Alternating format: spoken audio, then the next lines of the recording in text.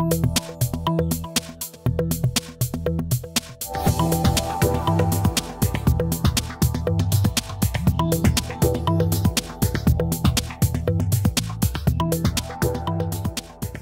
we're here today with Riley, who is the 14-year-old pilot who flew from California to Maine all by herself.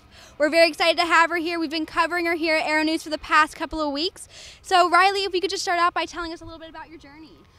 Yeah, so we've been planning it for about 18 months, and I soloed the glider as soon as I legally could on my 14th birthday, and then a week later we left on the cross country.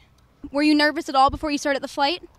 Not really. I mean, just that first solo was a little nerve-wracking until I kind of got into the groove with like the new performance of the glider with the lack of the weight of my dad. So it took off a lot faster, and like landing, it wanted to stay in the air longer. Once I got kind of used to the differences, after that first solo flight, I wasn't really ever nervous. How far was your trip and how much fuel did you consume during it? So about 3,300 miles, and then over the entire thing, I only burned 96 gallons of gas, averaging about a little over 3 gallons an hour.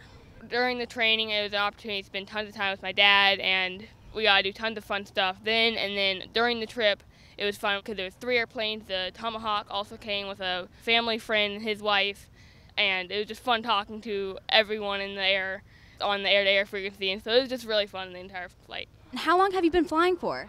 I've been flying all my life, but we started actual flight training when I was 12. My grandma and grandpa and aunt and my dad are all pilots, so it's just been our family. We do tons of general aviation.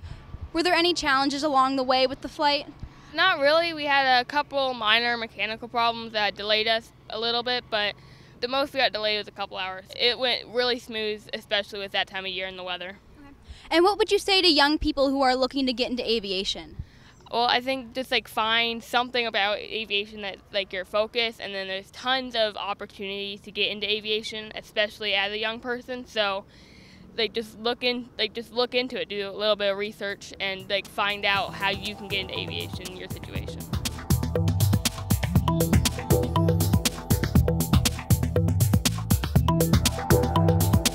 Aero-TV is brought to you by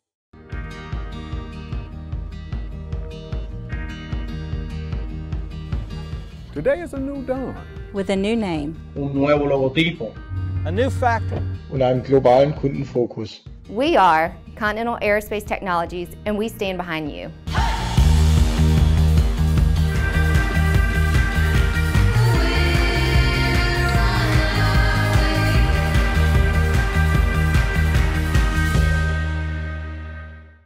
Sandia introduces the new SAI 340 Quattro TSO'd airspeed, attitude, altitude, and slip. With integral backup battery, safety never looked so good. See it now at www.sandia.aero.